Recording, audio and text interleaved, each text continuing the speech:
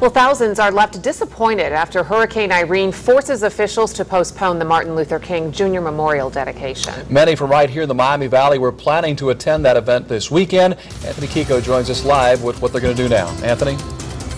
Mark, Michelle, I spoke with a local professor who planned on attending the dedication. That was until Mother Nature did a number on the father of the civil rights movement.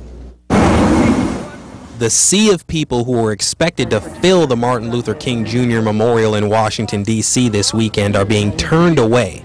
Thursday night, memorial officials announced the dedication ceremony would be postponed, thanks to Hurricane Irene. We have no control over Mother Nature. Solomon Hill is a professor at Central State University. He planned on attending the ceremony along with two of his students. This is a part of life. We all encounter problems. President Obama was scheduled to speak at the ceremony, something Hill says King would have been proud of. This was his vision within 40 to 50 years that we would see a minority president.